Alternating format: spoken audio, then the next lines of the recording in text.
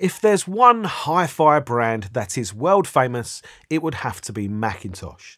And it's always a privilege to have a McIntosh in your hi-fi system to review.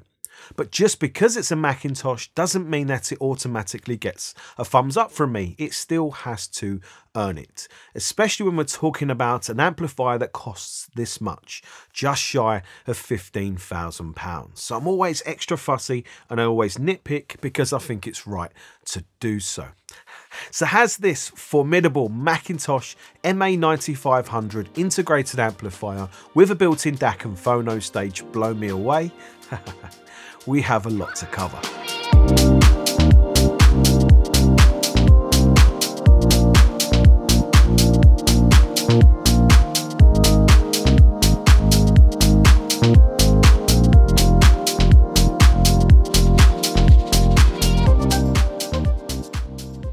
If you're new to very high-end audio, you could easily feel that an amplifier like this, the McIntosh MA9500, is expensive just because it has that green illuminating logo on the front. But I'm sure there is some brand name tax being applied here, the same with most things. But actually, when you unbox the MA9500 and try and pick it up, its nearly 46 kilogram weight straight away makes you realise there is a lot of something being used here.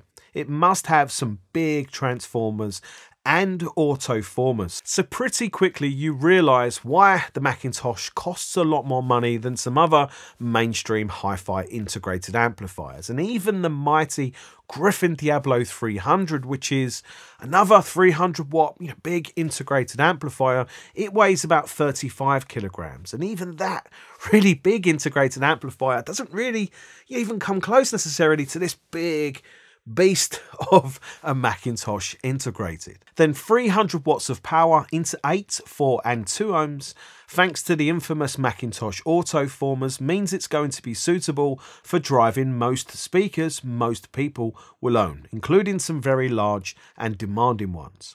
And on the rear, the MA9500 is offering tons of connections for both balanced and unbalanced analog inputs, 4 more sources than any audiophile could ever own. But if you wanted to directly compare maybe 8 different CD players, well then this could well be the integrated amplifier for that. You have an analog input for home theatre bypass, and also a set of jumpers that you can remove if you want to just used an MA9500 as a preamplifier. And while I love that flexibility, it does really feel like a shame to waste all the amplification that's built in here, of course, but maybe if you upgrade to bigger and better ones, well then, why not? And that's before we think about the many digital inputs. That includes HDMI with ARC, USB, but I would have preferred to see at least one of the coaxial inputs have a BNC connection to save this audiophile having to use an adapter. And coming back round to the front, the MA9500 looks like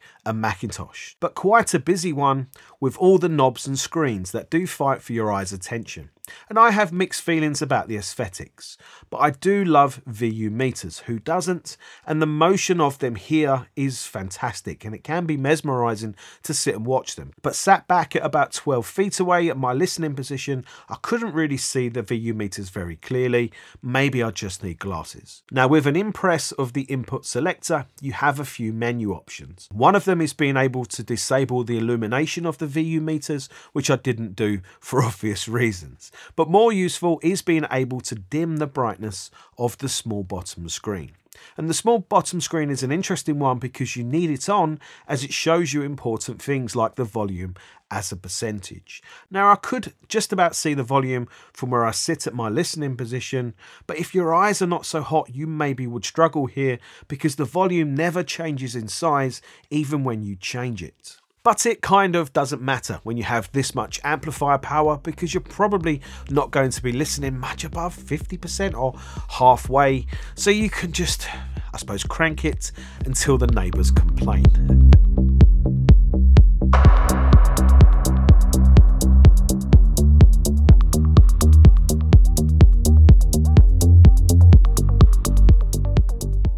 Now, a big part of the visual design with the Macintosh is all of the knobs that we have across the front, the famous design really of Macintosh. And these, you know what, they do feel a little bit plasticky. I don't know if they are plastic, but they just have a little bit of a kind of a plasticky type of feel to them. Maybe I'm selling, you know, the Macintosh short there. And the knob feel, you know what, it's okay. I don't mind the feel and the resistance of everything, but it's definitely not my favorite of amplifiers that cost around this kind of money. But one feature I do really like about the Macintosh is the equalizer, the 8 parametric equalization controls that we have access on the front, because they're really easy to get to. You can see what you're doing and you can tune the sound. You can tune the sound of the amplifier with your speakers in your room, and I find that really useful. Now, this is not as specific or as comprehensive as using a full room correction system, something like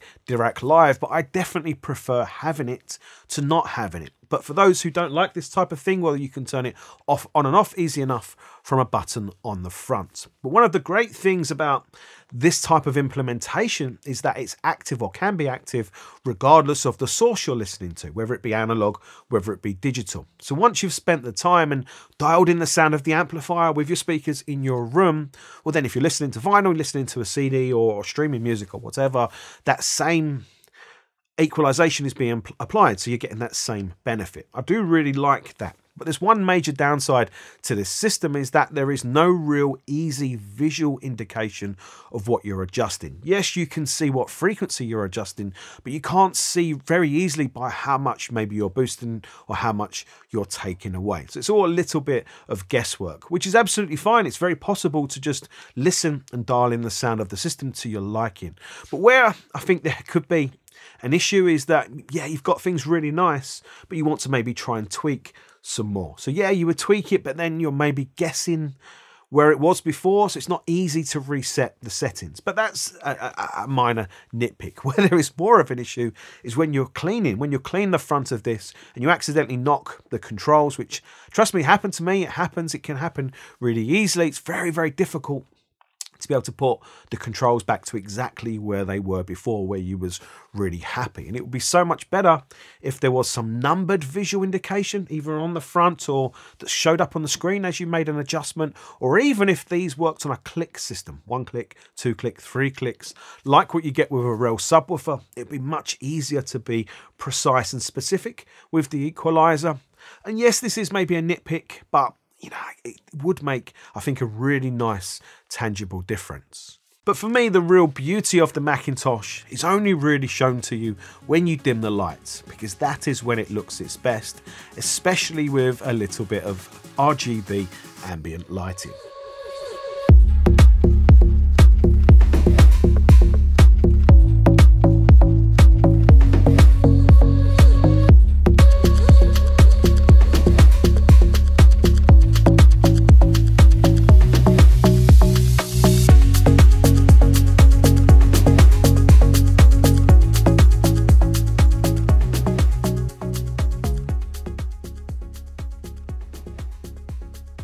Now, before we talk about the all-important sound quality, I just want to confirm that I have tested the Macintosh with all manner of different things being plugged into it. And I have tested it with 2 completely different speakers, the Griffin EOS 2 and the Audio Physics Spark. Now, neither of these 2 speakers are hugely demanding for a big amplifier like this in terms of really, I suppose, power and current delivery, but they are both very transparent speakers, and they've shown me different things about the Macintosh. So it's been a great number of weeks trying and testing all different things out. Overall, I have found the Macintosh to sound clean, clear, crisp, fast, lively, and pretty neutral, which was a surprise to me because I was expecting a warmer, softer, squidgier type of sound, but not at all. But in saying that, I compared the Macintosh to the slightly more expensive Avid Hi-Fi Sigsum integrated amplifier, which is definitely the clearer, cleaner, more open sounding amplifier of the 2. So that showed me that the Mac does have some character of its own. I think McIntosh have gone for a pleasing overall character with the MA9500. So it's strong in all areas, not necessarily stand out in one specific or particular area, but that means it doesn't have any weaknesses, no weak points. So I think that makes it very compatible with lots of different music genres, lots of different music sources, but also probably lots of different speakers. And the best bit for me has been the vocals. They're clear, they're large and expressive, but they have a little bit of sweetness to them that I really liked, and that is delivered without any negative traits or trade-offs. The McIntosh delivers vocals that have a nice rounded character to them that makes them very pleasing and enjoyable to listen to for hours. And the treble delivery, I think, is an interesting one because it will depend, I think, on what speakers you use, of course, but what speaker ohm taps that you connect the cables to. The 8, the 4, I didn't try the 2. Because I found the treble from the McIntosh to be ever so slightly too much of a good thing at times with the Griffin EOS 2 speakers, but I was probably using the wrong speaker taps. I used the 8 ohm taps with the Griffins and they are 6 ohm speakers, so that was probably a rookie mistake from me. But with the Audio Physics Spark that are 4 ohm speakers, I realised this mistake and used the 4 ohm taps, and I found the treble to be about spot on. Nicely balanced for enjoyment, clear and crisp, but maybe a touch play it safe for some for bite, but I really don't mind that, and I definitely prefer it to the other way around. And the bass was also interesting because you would think 300 watts, a big amplifier, big transformers would mean this really big, authoritative, powerful bass. But that's not really what the McIntosh does. It's not really, I think, how it's been designed. And interestingly, doing a comparison with the much more affordable NAD M23, its sound is more kind of driving, punchy for its bass. And I do really like that aspect about the NAD. It really is cracking, actually, for an amplifier for that reason, for its price. But I think the 300 watts of power here is going into control, a tight, really tight and controlled bass, and the power is going into the smoothness of the transitions of the bass, which I found particularly impressive from the McIntosh. So yes, the bass isn't quite as driving, punchy as the NAD, but it's very smooth and very articulate in its delivery.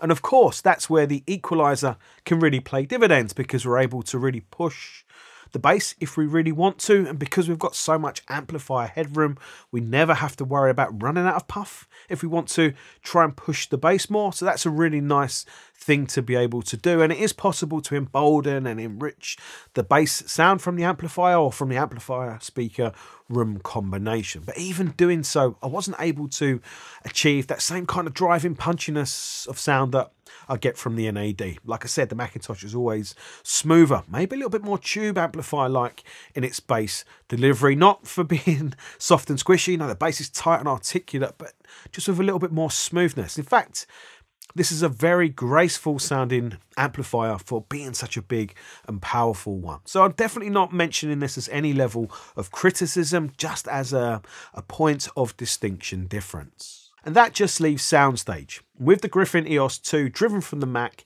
they sounded big and bold in my room, but with a nice layered soundstage from left to right and front to back, even though they were placed up against my front wall because of the speaker's design. And that showed me that the Mac can do big and bold with great timing, soundstage layering and very good clarity.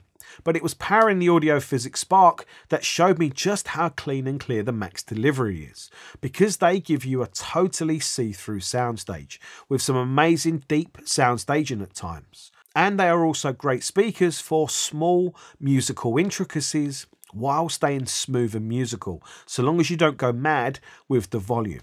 And the MA9500 was able to do all of these really impressive, important hi-fi things, such as, soundstage openness, clear, defined, silence between elements, so there is a nice space across the soundstage with really nice depth as well, with a nice musical character as well. So this is all very, very impressive stuff. But how good is the built-in DAC, the DAC 2?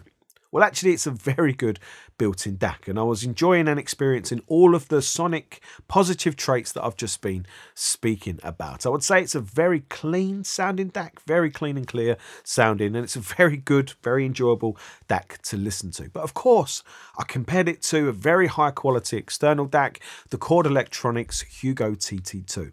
And the Chord did sound significantly better. The sound was more authoritative, just stronger and bolder in its overall delivery, which I preferred, more planted, more secure sounding. There was better soundstage, more intricacies of music, and just a better overall sound. But that is a £5,000, very high quality external DAC. So I think what that shows is that the built-in DAC 2 is very impressive, very good, very enjoyable, and you could go that route if you like the all-included type of solution. However, it shows that the internal DAC can be bettered. But what about the built-in Phono Stage? Well, for starters, I really like how easy it is to change the capacitance to suit your cartridge. It's an easy adjustment made in the menu, and I much prefer this to dip switches.